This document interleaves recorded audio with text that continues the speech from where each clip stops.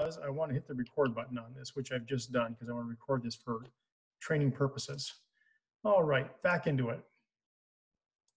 All right, so thank you again for joining our Creating a Business Case for Resilience. So one of the biggest challenges that I've noticed in working with HR teams and people in general is that if they want to bring resilience as a concept into their organizations, they need to see the business case for it. So today we're going to be going through the business case, and hopefully that's going to be in a situation where it's going to make a lot of sense to you and something that you can clearly take back and share with others. So at the end of this presentation, I will be forwarding each of you a copy of the business case that you can share.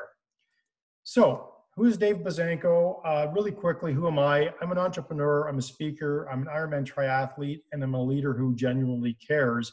And if you can see the picture in front of you right now, just a little quick story. About 6 years ago, I decided that as a business person, I had a lot of information to share and give back to kids.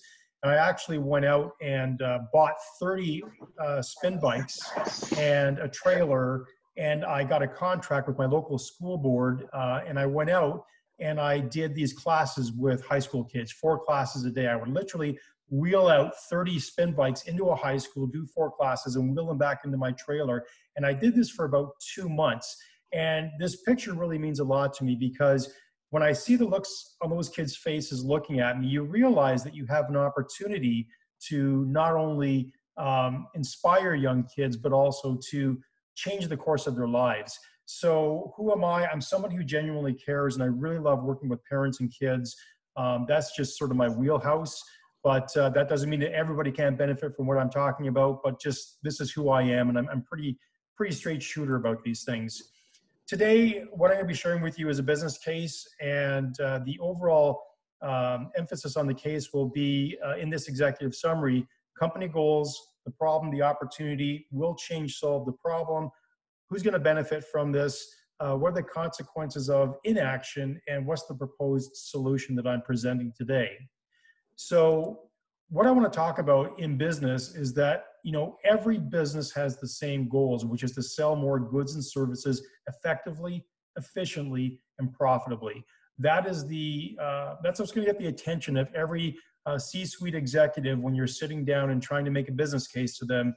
You need to be able to talk about how the changes you're proposing can be effective, efficient, and create more profitability for the company.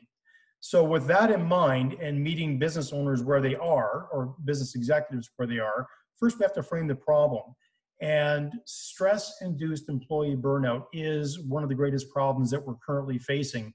There was some research done before COVID-19 that said that 2/3 of full-time workers are dealing with burnout at work. And add the crises that we're currently facing with not only COVID, but civil unrest in North America, that number has only increased.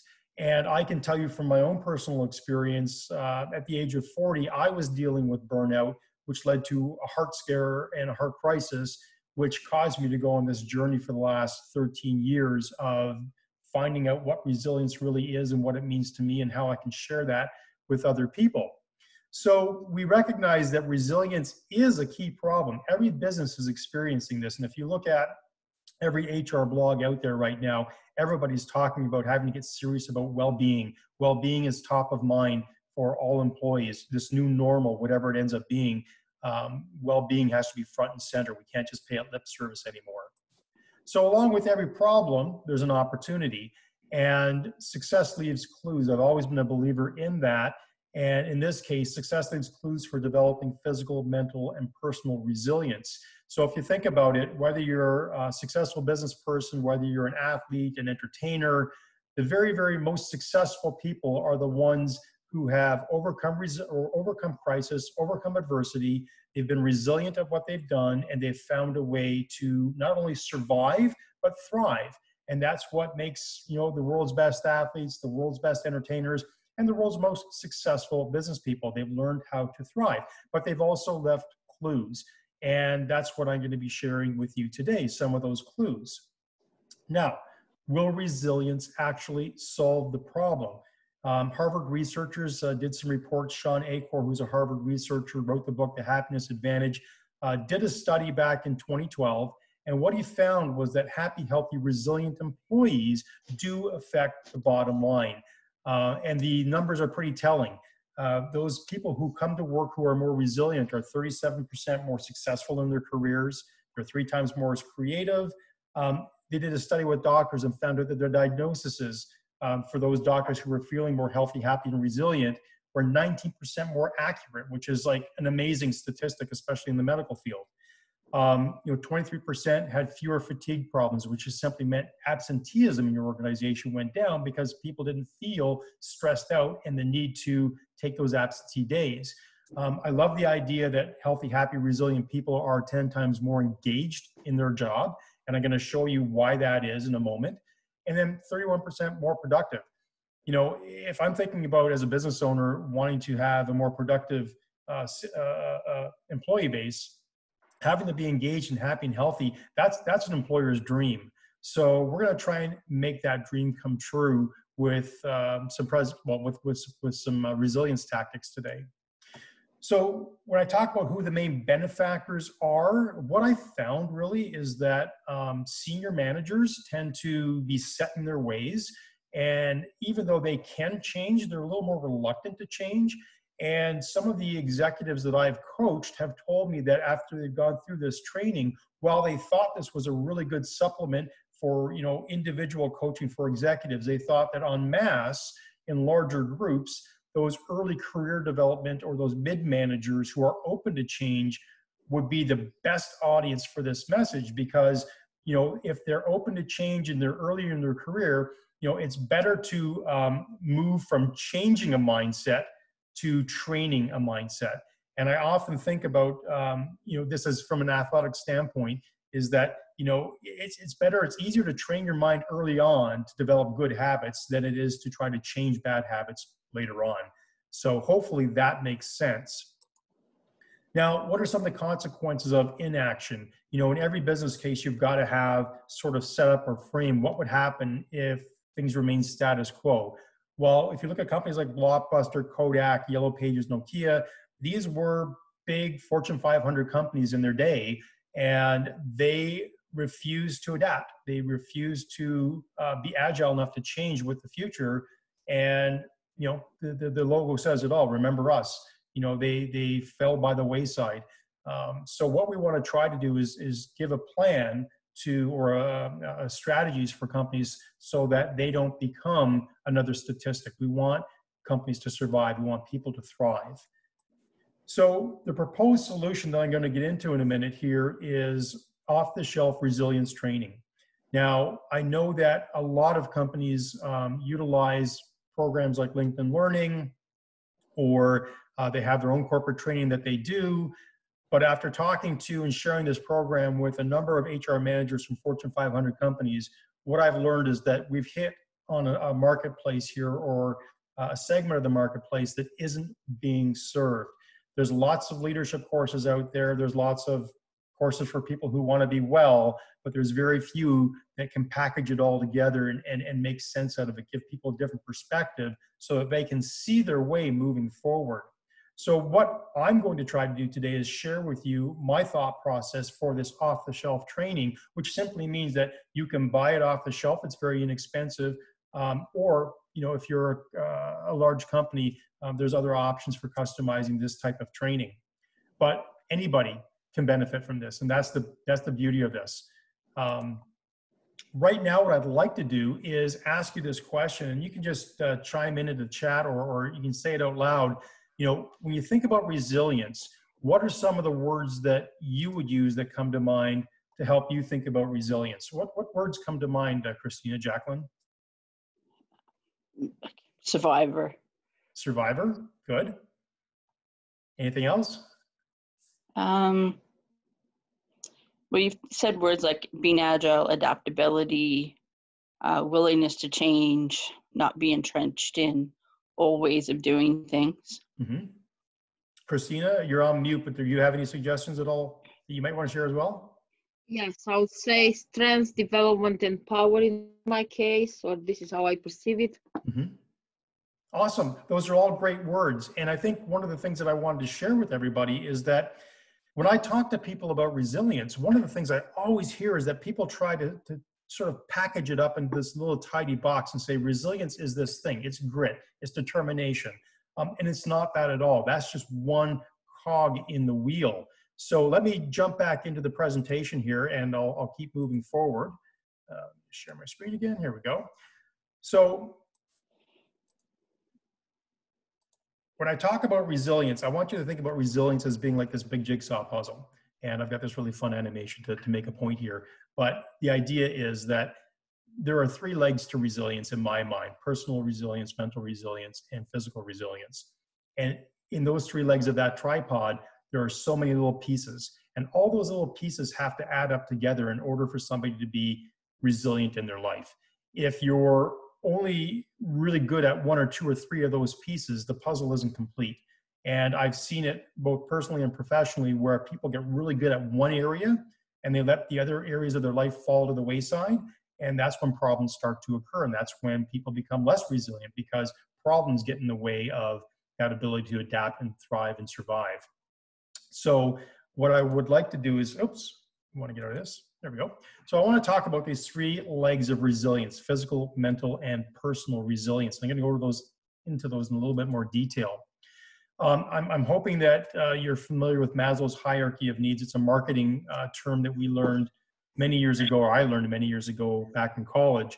And what's really interesting is as I think about the science behind building resilience, it fits neatly into Maslow's hierarchy of needs. Because when you think about the basic needs, I often say to people, if you stop breathing, if your heart stops beating, you're dead. And I hate to be as blunt as that, but when I had my heart crisis at 40, that's exactly what the doctor said to me.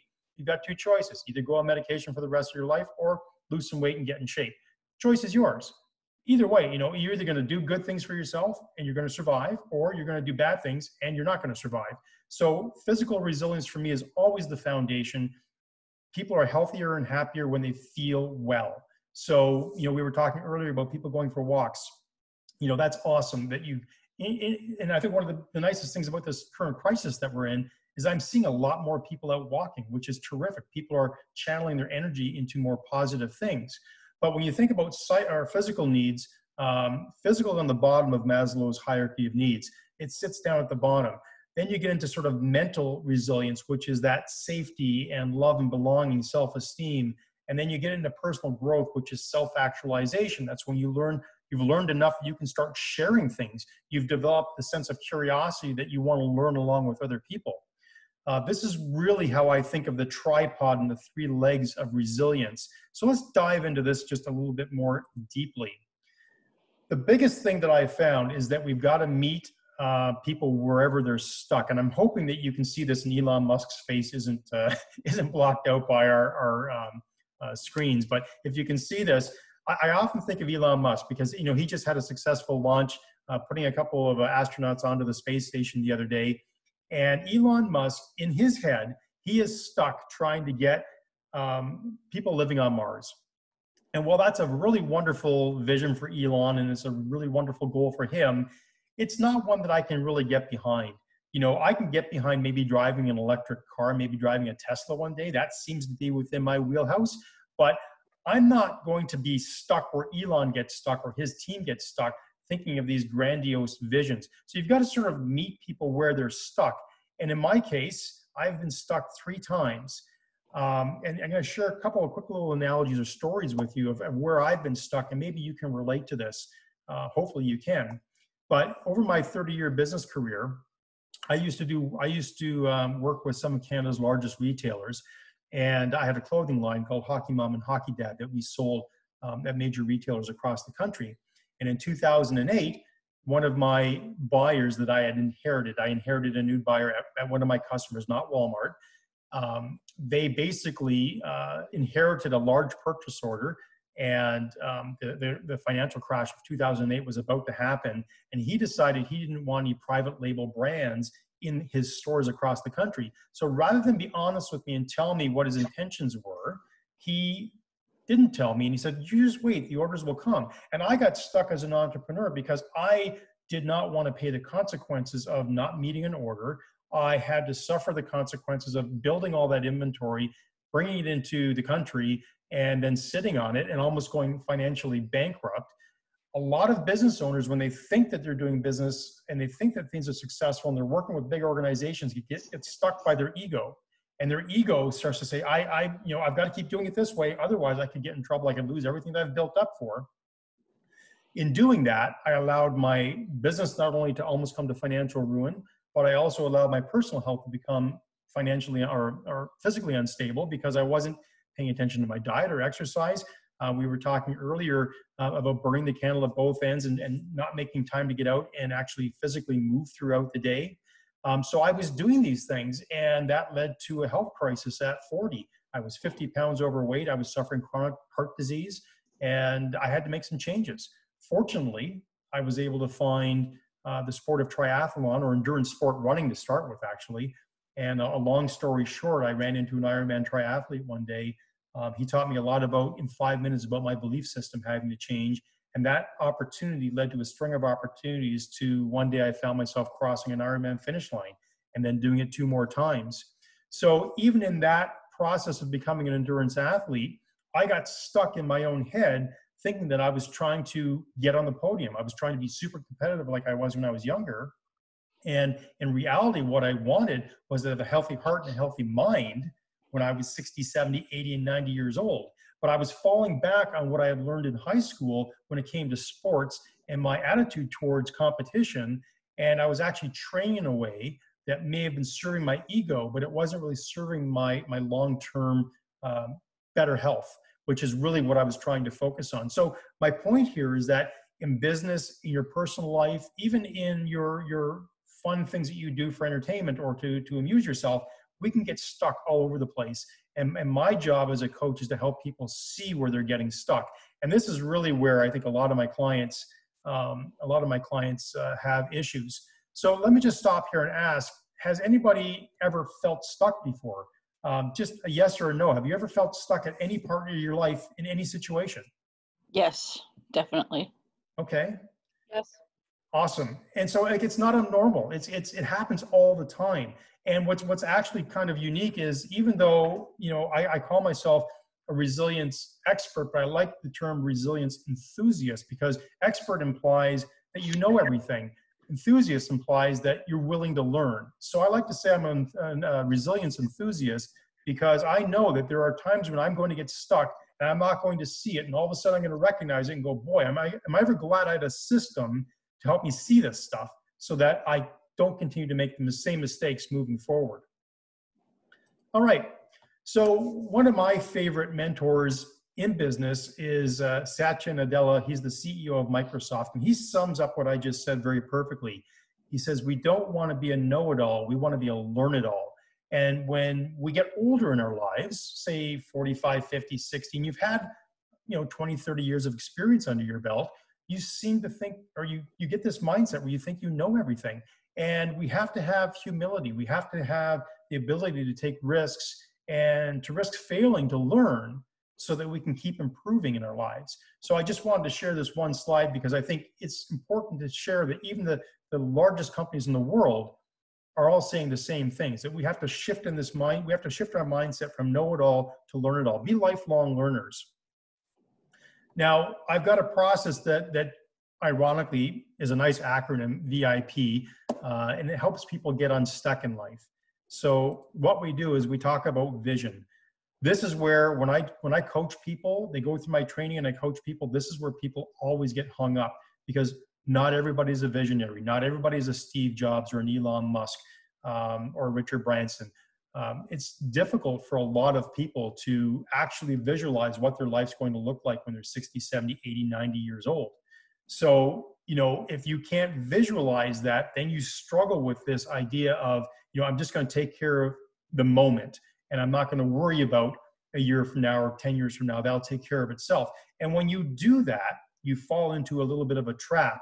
So the idea here is that, not everybody has to be a great visionary, but you'll learn that every resilient, successful person has had a vision they can align themselves to. There's a really important distinction there. I think Martin Luther King, based on what's going on right now, a lot of people align themselves to the vision that one day there would be racial equality in North America. And there's a lot of people who still believe that's possible. So they've aligned themselves to that vision. They can see that in their mind's eye.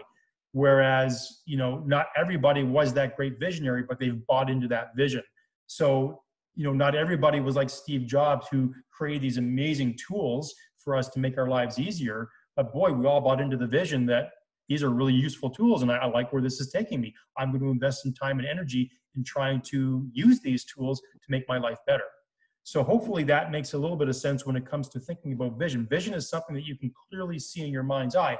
I have this vision where I believe that if I do my job correctly and if I apply my time and energy correctly, that every parent will have the opportunity to sit down at the kitchen table and have informed and intelligent conversations about diet, exercise, and mental health with their kids.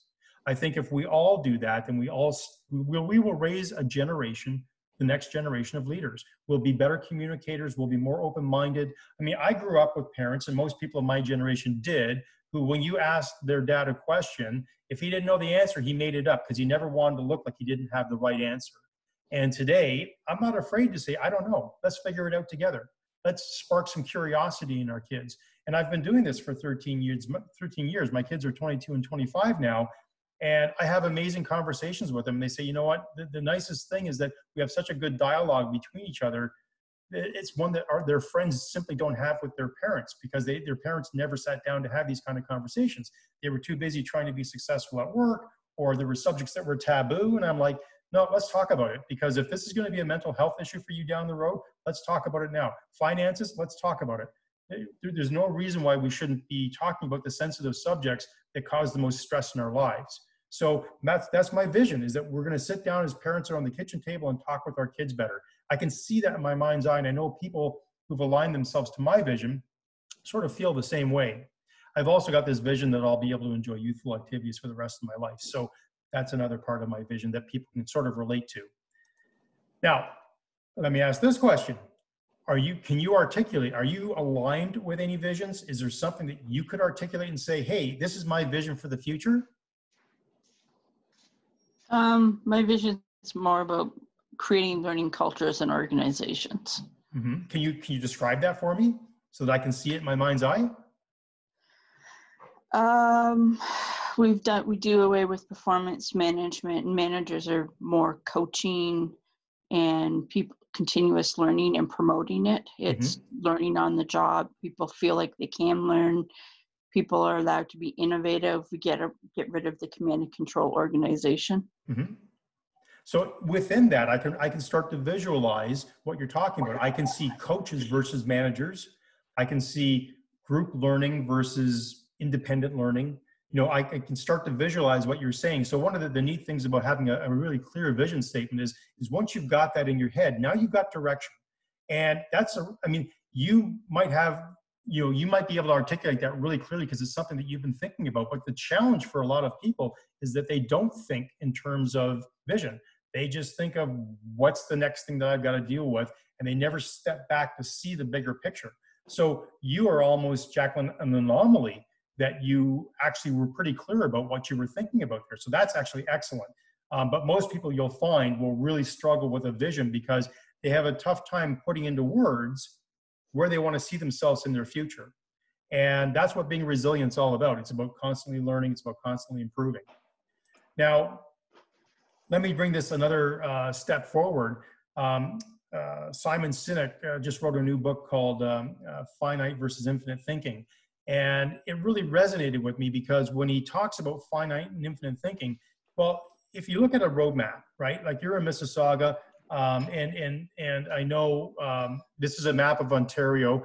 But right there is Gravenhurst in the middle. And if you think about it, if you don't have a vision as to where you're going, you're going to get in the car, you're going to drive wherever you want to go to, but eventually you're going to run out of the resources and the funds and the means and the desire to keep going. But if you know, hey, I'm trying to get to Gravenhurst, I may take 15 different roads to get there. Eventually I'm going to get there because I know where I'm going. That's sort of the roadmap, the vision. The purpose of a vision is to give us that sort of clarity as to where we're going. And then that's going to give us the clarity to step back and say, hey, I know Gravenhurst is north, but I'm traveling south. I'm making a mistake here. That's where you sort of have to get into your own mind and go, oh, we've got somebody who wants to join us here. Hi, Tara. We've already got into the process here, but glad to have you on board. And we're sort of halfway through the presentation, but I'll be happy to share with you after we're done.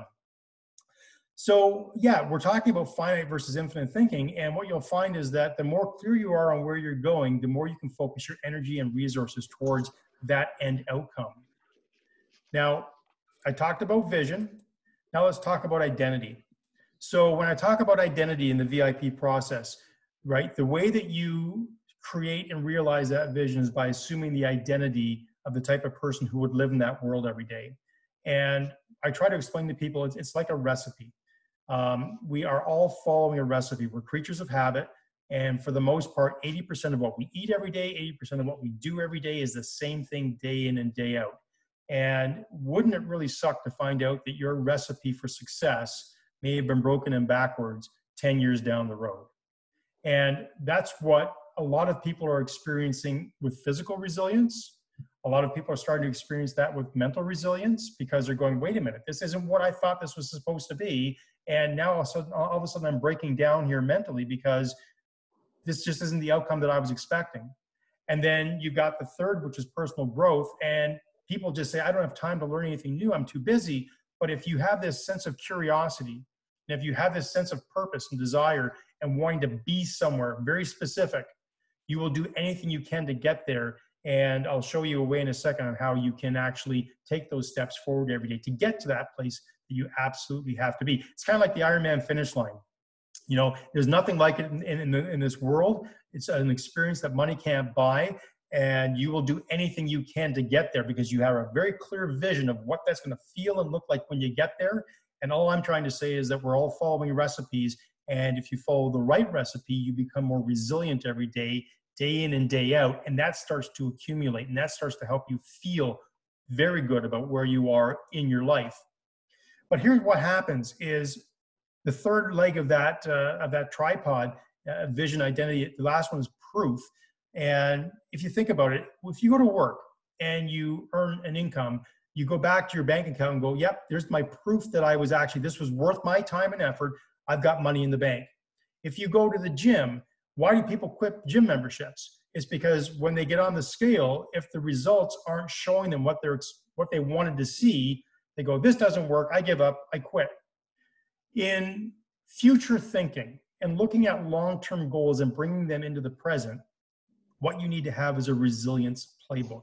A resilience playbook helps you to manage both the physical, personal, and mental progress that you're making so that you can take that future goal and bring it into the present day. This is one of the tricks that I learned as an Ironman triathlete about 10 years ago, is that when you start journaling and journaling in the right way, you start feeling like you're making progress, even though the goal, the finish line might be a year or two out.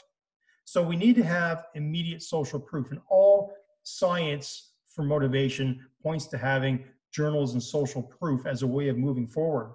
And the biggest challenge I can tell you from doing executive wellness coaching over the last 6 years as well, is that the number one complaint I hear from people is, I do not want to do this. I lack all motivation. You know, the number one complaint, lack of motivation. Hate diet and exercise, have no motivation to get started. Like, that is the number one thing. But my wife and my doctor, or my husband and my doctor, they're all telling me I got to do this.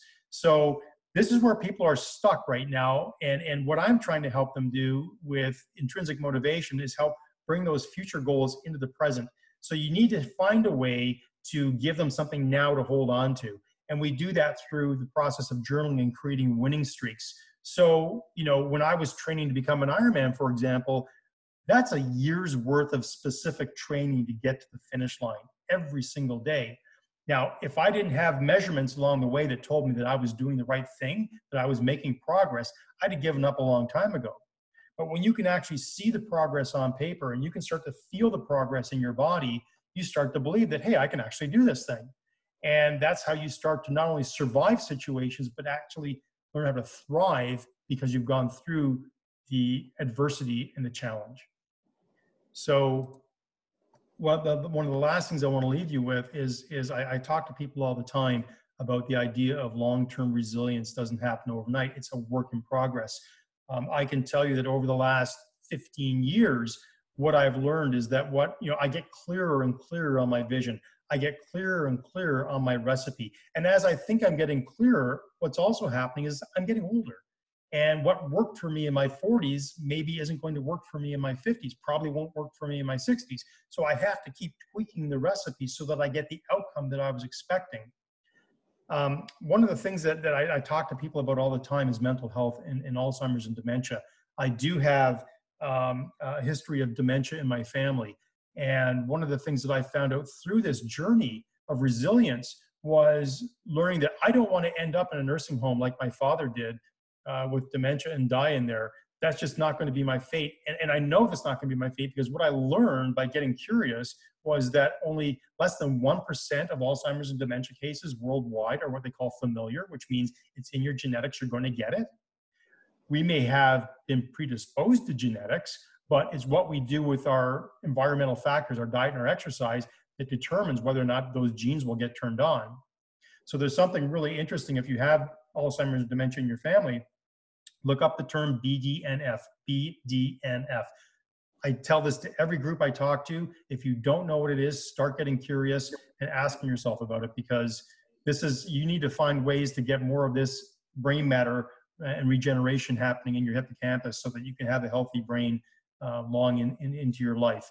There was a great TED talk out there not too long ago, and the doctor basically said, the idea is the more mass I can put up there, the less chance that disease has of taking over my mind and my body. So that's the mindset that I currently have. Is when I think about exercise and training every day for things like Ironman, I don't think about getting on the podium anymore and serving my ego. I think about how can I train to serve my mind and body so that I can be that healthy, happy parent that I want to be and grandparent that I want to be into my 80s and 90s.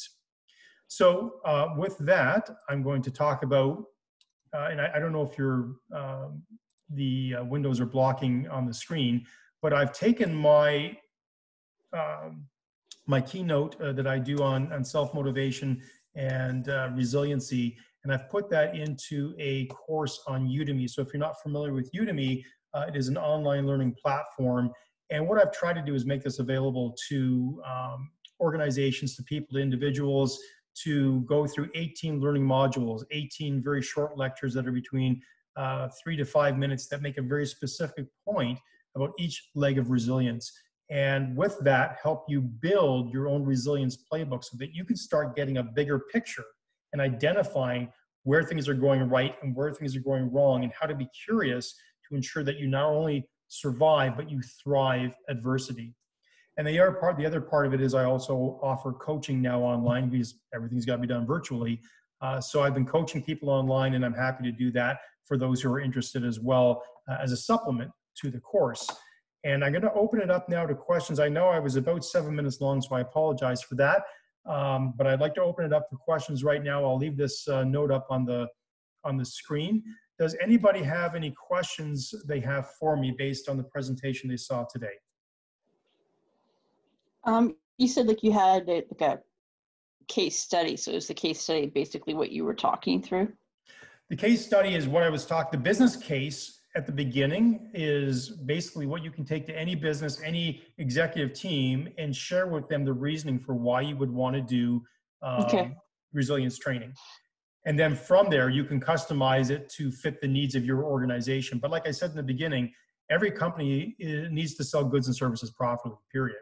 And that's their number one reason for being in existence. And then two, you've got to deal with the fact that your employees are becoming stressed out right now, and that there's a very high disproportionate number of people who are disengaged. And so what this training can help them do is not only come to work feeling more energized, it can help them feel more mentally aligned with your organization. And again, I mentioned during the presentation that a lot of people get hung up on that vision component. I will tell you this, when your company is clear on its vision and where it's going, and you're clear on your vision and where you want to go 10 years from now, and you can bring those two together, then you start coming to work every day feeling like you're actually helping move the needle and you're making progress every day. The worst thing that can happen to a younger worker, especially a millennial worker, is they come to work and feel like they're not making a contribution to anything.